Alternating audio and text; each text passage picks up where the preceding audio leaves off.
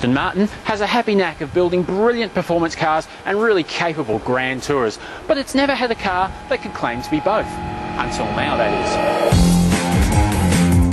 is. The Virage is Aston Martin's latest design to sit on a platform that has underpinned its range for the best part of a decade. It's available in both coupe and convertible models.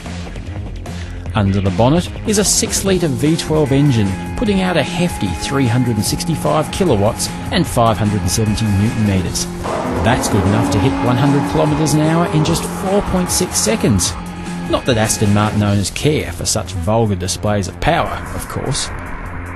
No, for owners of cars like this, it's more about swiftness, with style, superiority and salubriousness.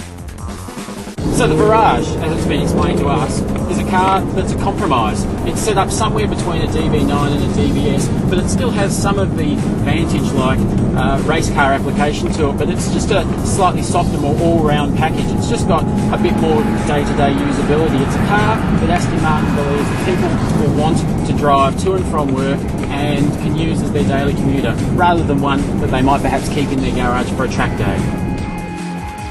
The Virage is impressive on the roads of southern Spain, devouring winding mountain roads with stunning poise.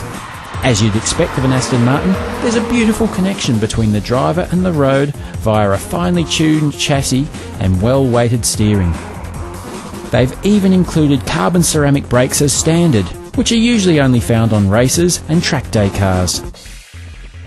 A new 6-speed automatic transmission bucks the trend to dual clutch systems, using a single robotised clutch to save weight. There's no real penalty, with slick and intuitive shifting in drive mode and sensational response via the steering wheel mounted paddles.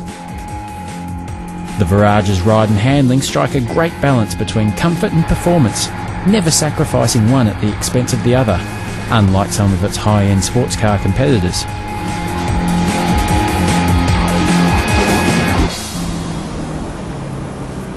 So what you get with the Virage for your $371,300 is an all-rounder. It's a car that's not as hard-edged as some other Astons, and that makes it a good car during the week and a great car for the weekends.